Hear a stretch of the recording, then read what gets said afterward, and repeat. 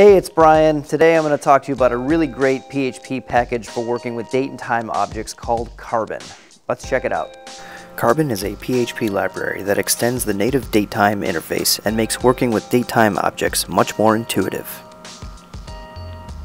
Carbon adds a ton of additional functionality and convenience methods such as fluent setters, which you can chain together when manipulating a DateTime object. Carbon also has a very handy parse method for easily instantiating DateTime objects from any common format. But Carbon really shows its usefulness with its set of manipulation functions. Using Carbon, you can easily perform addition, subtraction, and comparison operations on DateTime objects. If you're a PHP developer and often work with the native DateTime interface, I would highly suggest you check out Carbon.